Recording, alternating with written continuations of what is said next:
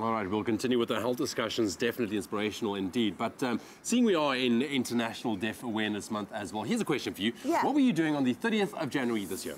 Well, I can't remember what I was doing, but I do know why that date stands out, because that was the date that a man named Michael Swartz, for the first time after 25 years of living in complete silence, was able to hear the world around him for the very first time. Gives me chills, man, but this is his story. Take a look.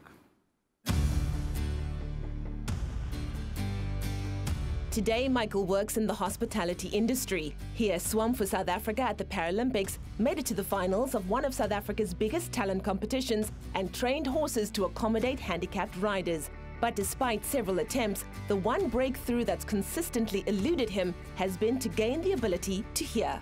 Our reaction when we found out Michael was deaf was very traumatic for us. It was very difficult for us to comprehend that we had a deaf child. It's hard enough to be a parent, let alone a parent of a disabled child.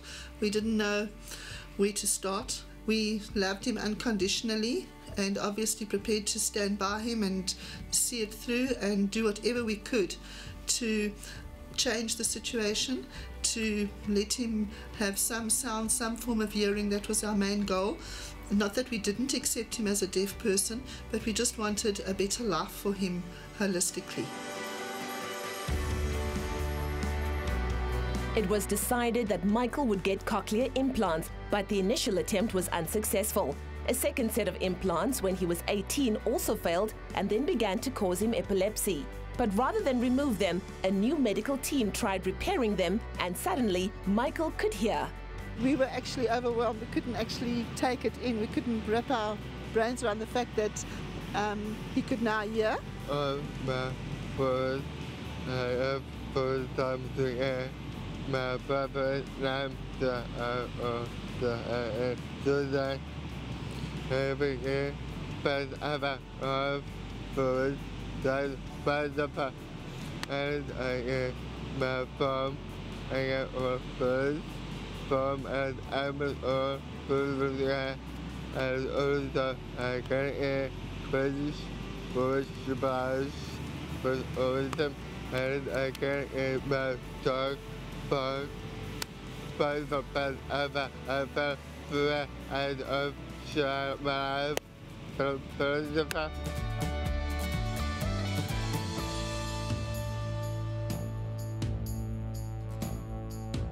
My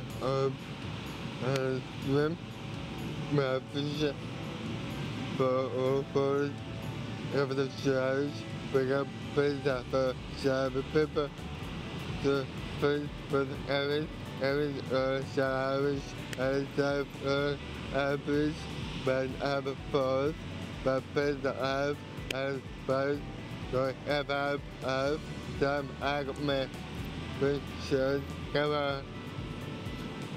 Pleasure us to never come up, so everybody can you have good back.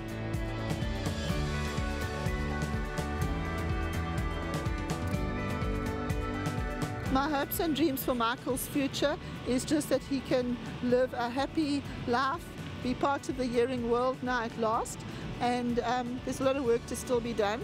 He's got 25 years to catch up on, and it's actually a relief.